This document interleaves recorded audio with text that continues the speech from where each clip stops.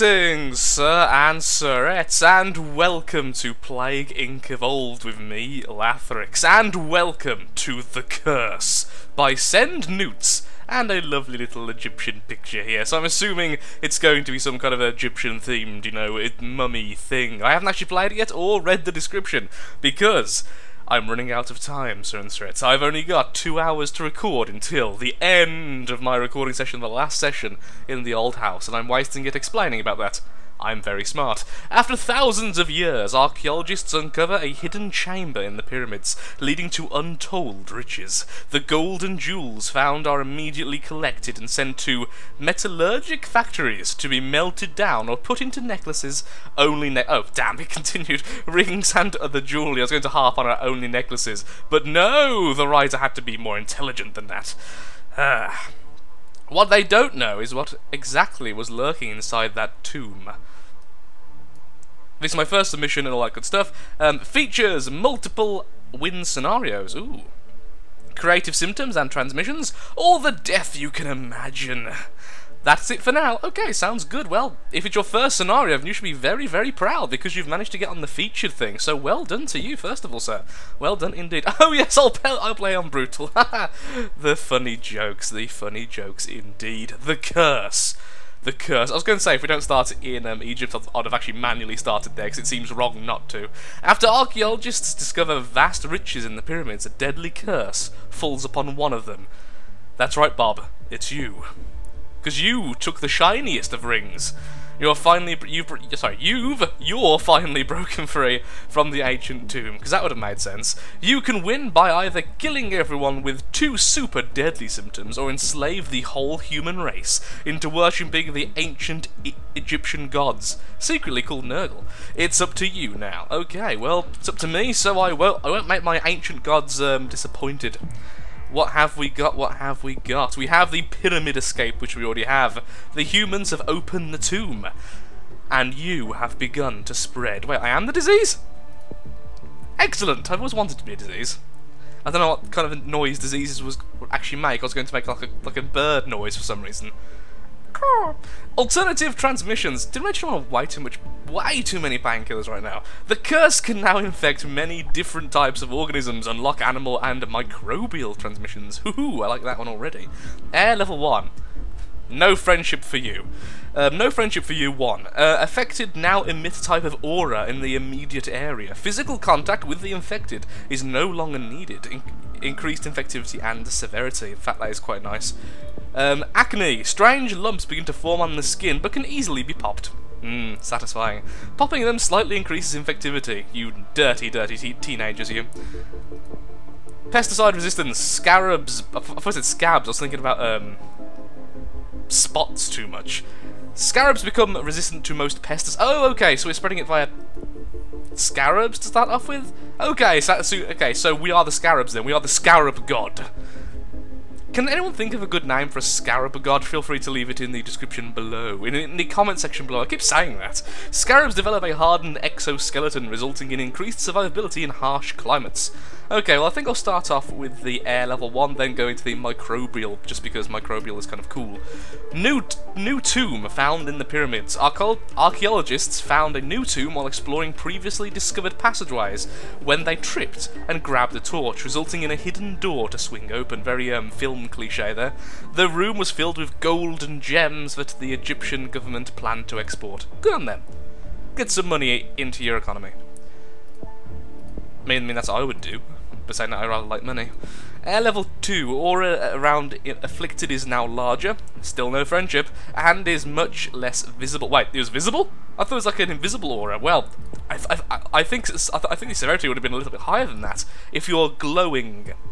Increases infectivity and reduces. Oh no.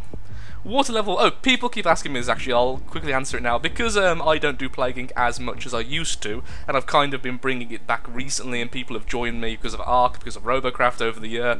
A lot of people haven't been playing Plague Inc. or don't really know some of the basics, which is fair enough.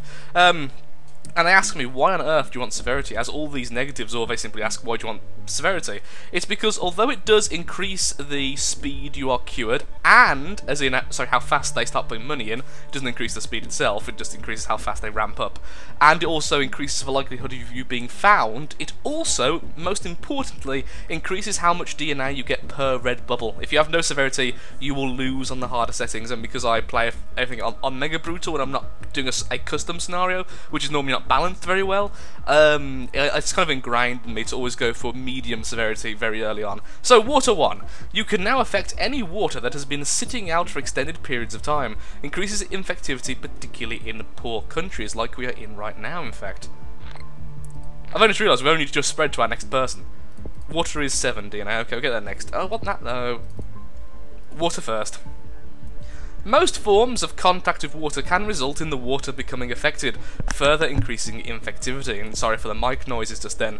Droplets. Small water droplets in the air can now be affected, increasing infectivity, especially in humid areas. So, let's have a quick look-see. I do like that. I do like the severity there, okay. Bumps appear in larger clusters and become itchy, further increasing teenageness. Irritation. Affected experience irritation all over their bodies, increasing severity and slightly increasing infectivity. Very irritable, very dirty so far in the symptoms. I must say I'm rather enjoying this one so far. Okay, let's do the alternative. Ooh, options. Avian transmission. Birds are able to be affected by the curse, causing them to dive bomb humans in an effort to curse them. Increases infectivity and lands cursing. Microorganisms, such as amoebas, are now able to become cursed. Oh, for bacterium and stuff. Incredibly difficult to detect and increases infectivity. I would imagine so. I mean, even in a microbial lab, you probably wouldn't look at bacterium and assume it's cursed for some reason. I should know. I'm a microbiologist.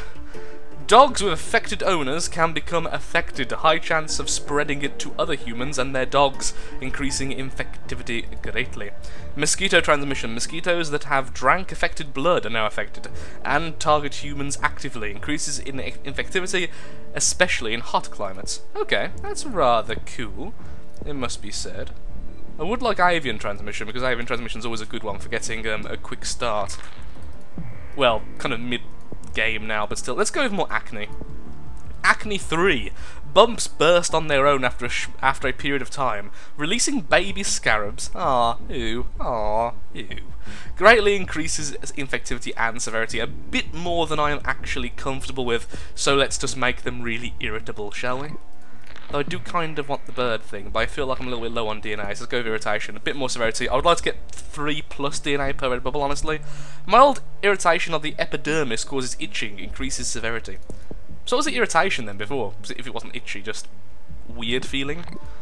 Imagine trying to describe that to your doctor. Well, doc, my skin feels weird. Sounds like some kind of psychiatric disease, honestly. Okay, good, we've been found. Excellent. That's what I'd love to see. Let's become a little bit more resistant against climates, because we have just reached some of the cold climates, and obviously I want to rush to Russia so we can rush to Greenland. I couldn't think of anything which sounded like Greenland or green, because rush to Russia, go to Green, that didn't work. Okay, so we're getting cold climates, and we also want to become resistant to drugs quite soon as well. Although I do want a little bit more severity though still, which is kind of, I don't quite know where to go next, I'll be honest. Occasionally even the plague gods can be confused. Pesticide resistance level 1.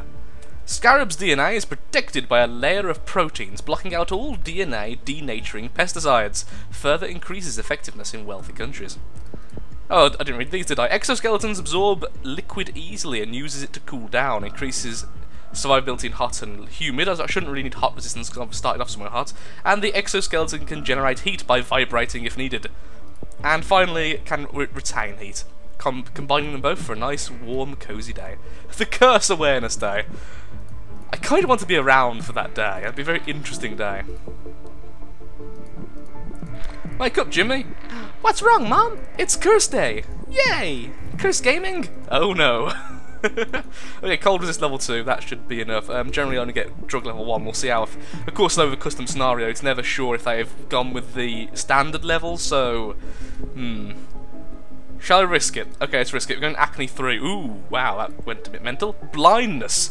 Eggs forming on the eye and optic nerve cause blindness, reducing infectivity, but greatly increasing severity and work needed to develop a cure. Defense mechanisms. Scarabs can now emit a strong odor, almost like a skunk in times of danger, increasing survivability. Defensive mentality. Scarabs will attack anything that poses a potential threat to them and their eggs, increasing survivability. Some attacks can be fatal. Hormone production. Eggs deposited on the brain stimulate the production of certain hormones and chemicals. Host is much less likely to notice infection. And then we have cerebral irritation. Eggs laid on the brain matter cause numerous symptoms in the host, including confusion and irritation. Even more irritation, making cure research difficult. Sometimes it may kill you. And finally, premature release. Teenagers. Scratching of the pimples results in premature release of scarabs. Few survive, resulting in a slight increase in infectivity. Okay. Oh no. Researchers have the curse somehow causes scarab eggs to be found in patients. Oh, it's a custom one. I thought it was just going to be the finding the what do you call it? What's it called? Patient Zero, is it called? The first person to be infected, whatever it's called. Researchers are baffled and have no explanation. Probably because it's scarabs. Oh wait, no. Do the eggs come before the scarabs? Never mind then, actually. Let's go with this one. Defense mechanisms leads to enhanced senses. Scarabs can now sense when prey or predator is nearby, triggering the flight or fight response much sooner and increasing infectivity as well as lethality. Well, we may as well start killing people. Actually, no, we shouldn't, should we? Because we haven't got to Greenland and the islands just yet. Well, at least got to Iceland. Got to one of them. Do I need more cold resist? Do I only get one of them? Oh no, it's just spreading remarkably slowly. I feel we went a bit too severe, a bit too fast in this one. Did I say Greenland? Or Germany's leading the cure effort? I hope it's Greenland. Greenland has like no money in this game. Because of its tiny, tiny, tiny population. Okay, well, we need to spread faster, so... hot climates just increases greatly, just regular. Land transmission. Host feeding. Ooh, look at that. Okay, scarab eggs feed off the nutrients found in the host, resulting in much shorter incubation periods, leading to host feast. Eggs rapidly use the host nutrients, resulting in much quicker. Okay, and corpse feeding. Okay, good. And then the dead are actually food. And finally, putrefactive necrosis. Rapid digestion of nutrients from dead bodies liquefies internal organs, causing some bodies to explode from pressure buildup. Greatly increases infectivity. Great! And then let's do pesticide resistance 2 and heat resistance 1 for no reason. And there we go. We should be a lot more infectious. Aha! Take that! And we also cancelled the World Cup. So there. Now you're screwed, humans. Please send a boat to Greenland. Please, don't make me do this again. It'd be nice if you let me just win this today. Please? Pretty please? Please? You're blind now, that means you should send it there by accident. Okay, we're actually about to be cured. Just noticed. Making cure research much more difficult, much harder to cure. Cerebral alterations. The curse modifies existing brain matter to make the host think and function differently, sometimes causing insanity, much harder to cure. Any other harder to cures? Doesn't seem like it. Let's go down here. Ooh. Increases survivability and effectiveness in all climates. Additional chitin is formed. I hate how that's pronounced chitin. Is formed on weak points of the exoskeleton. Okay, and then we have this one increasing severity and lethality. Awesome. Okay, what does... Oh, I was hoping there'd be something here. Okay, hormone production, they're much less likely to notice infection. Didn't really do much though, honestly, so... Yeah. Please, come on, Russia, I believe in you. I mean, you could be bestest pals. No! Greenland wins! Of course Greenland wins! Okay. Back in a second, I'm restarting. Okay, so we're basically at the same stage we was before, but this time Greenland is infected, and I've focused a little bit more on transmission. Sadly, this evolved itself and became, well, a bit of a nuisance later on, but still, so... we're going down this route this time. So, large amounts, I don't know if I just talked about this one or not, I can't remember, it's actually been a good 20 minutes, I had some food as well. So we'll skip ahead onto this one, which I definitely haven't seen before. Hallucinations. Digestion of brain matter causes vivid hallucinations, which can sometimes lead to death. Cerebral irritation, we had this one before, but I want to see what's here, you see. The curse modifies existing brain matter to make the host think and function differently. We've had that one before, and now this one. Hello. Hallucinations become more vivid, and sometimes tell the hosts a specific message. Sorry, specific messages. However, we can't unlock the last one. That's curious. Anarchist bomb Brazil. Oh, I'm sorry, Brazil.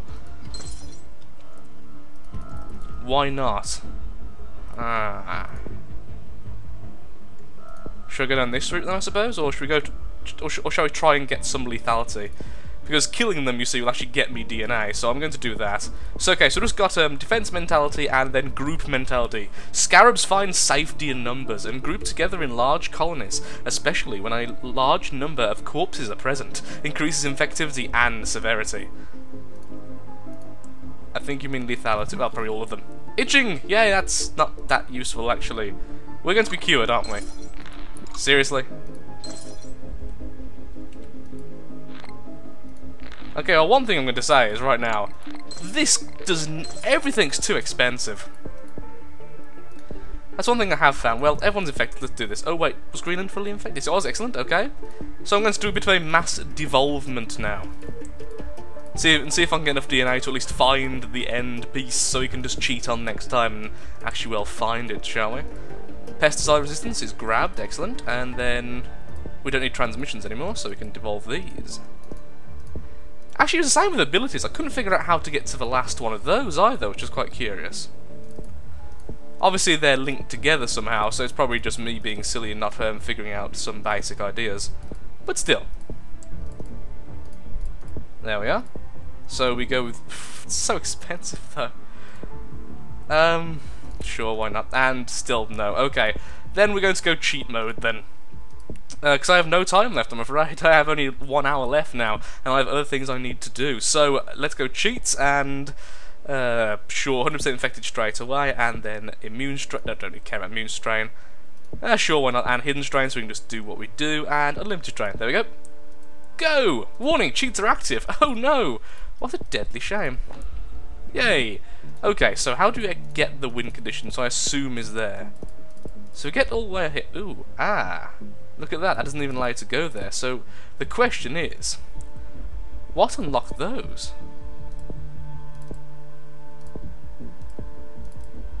Oh, no, okay, so the aura one? That's actually really cryptic. I don't know what would unlock the others. Is it... I can't imagine it'd be... Really? Host feeding unlocks that. Oh, the scarab eggs, I suppose it is, yeah. But you see, I would have never thought of that unless I knew that was there already. So is it a transmission I'm missing? Oh, let's go all the way to the side. Acne 4. Scarabs have a much higher chance of surviving when released prematurely. Increases everything. And then you get the 3 choices. Oh, that's very expensive. That was... Okay, that's exceedingly expensive, and there is... I would have never guessed that. I would have never guessed you would need the entire symptom tree to go down one route. I actually dislike that generally, because to me, it's counterintuitive, and it kind of... It puts you on the wrong kind of thing. It's like, I don't want to have to do everything. If there are different trees to do different things, I want to go down the tree, so I'm doing that, not doing everything, then at the very end make a choice.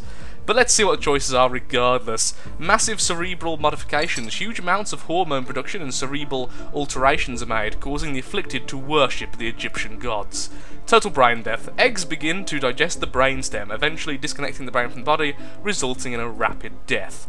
And explosive exit. Eggs are laid everywhere inside the host body, and all hatch at once. Oh. Let's get all of them, just because...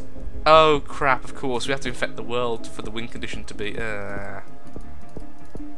Okay, in that case, what I'll do is quickly grab all of these infections, and then we're going to quickly we can't devolve the bad. Oh, we can! Yay! Go away!